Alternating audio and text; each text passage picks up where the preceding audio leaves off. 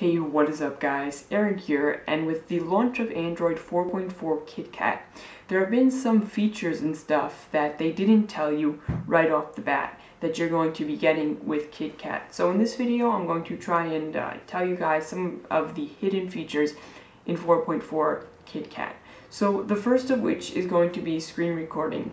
You can now record the screen of your Android device right within Android software, so you don't need to download any third-party apps in order to record the screen. And of course, if it's something in the software, it's probably going to have a lot better frame rate, and the quality of the video is going to be a lot better. So I think it's really cool that Google decided to include a screen recorder into Android itself.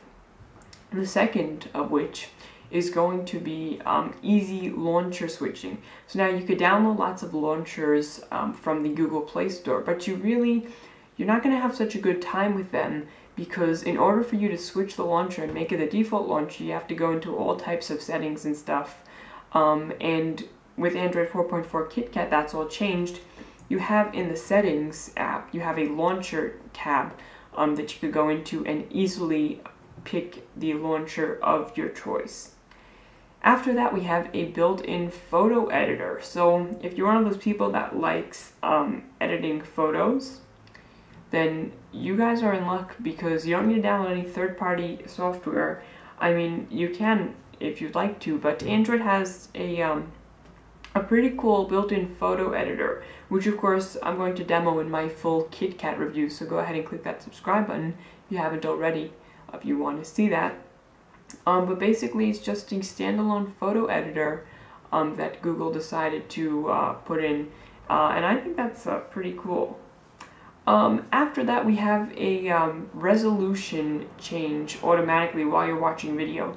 So let's say you're watching a YouTube video and you don't have such a good internet connection.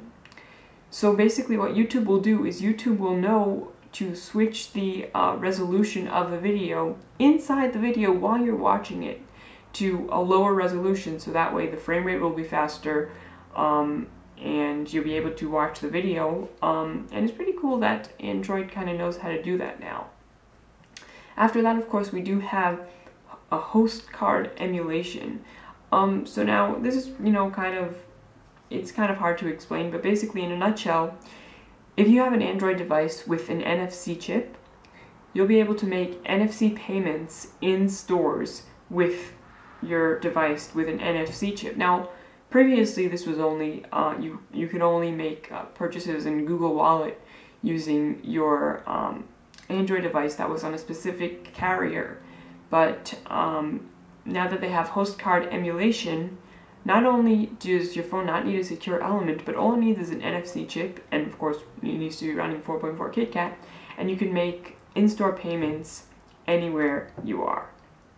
After that, we do of course have the IR blaster support. So if you do have a phone with an IR blaster, and let's say for some reason you want to root it and put stock Android on it, so if you have an IR blaster, you won't need to worry, because you could just use 4.4 Kitkat's IR blaster feature to use your IR blaster feature. Now, of course, the Nexus 5 doesn't have an IR blaster, so it's kind of weird that they put it in there, or whatever.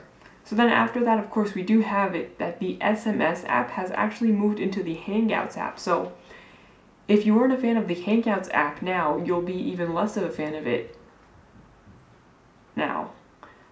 Basically, what I just said is that if you get a lot of SMS, well, if you still SMS people, then you need to SMS them inside the Hangouts app. And of course, you could download a third-party SMS app if you so desire.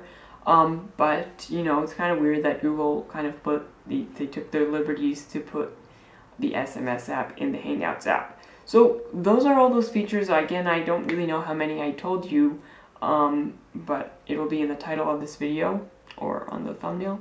But of course, if you enjoyed this video, feel free to share it with your friends, and because that really helps. And go ahead and subscribe. That's all for this video, and have a great day.